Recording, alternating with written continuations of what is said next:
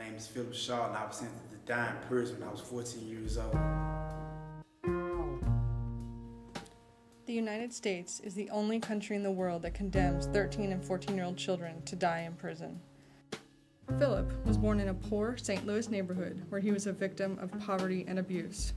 At the age of 14, he and an older man were accused of shooting someone in the neighborhood. Phillip was illegally convicted and sentenced to death in prison. As a very young teenager, he was transferred to an adult maximum security prison. It was like a scary feeling for real. Because you never know what was coming at you, or when it was coming at you, or how it was coming at you.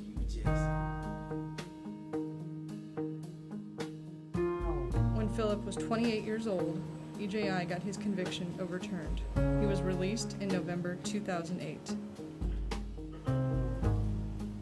Now I feel much humbler, man.